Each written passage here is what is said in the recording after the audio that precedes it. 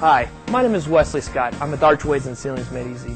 In this short video, I'm going to show you how to measure for a groin vault. A groin vault is also known as a cross vault. This is where two barrels cross through one another.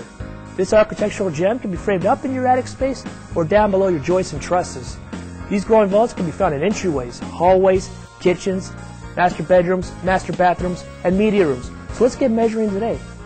Now that we're getting ready to measure, go ahead and put me on pause and print yourself out an instruction sheet so you can follow along right with me. Welcome back. We are now ready to get measuring. There are three key measurements that you need to know when measuring for a groin vault: long side, short side, and rise. If you have a square groin vault, your long side and your short side will be the same size. In our particular example, our long side is 144 inches. Our short side is 120. Now we just have to figure our rise. There are several different methods to find your rise. The most important is just to make sure you keep it up above your doorways and openings. When finding your rise, go to the corner of your room. Take your tape measure and measure down. When doing this, just make sure you leave 3 extra inches for framings. Measuring for your groin vault was easy.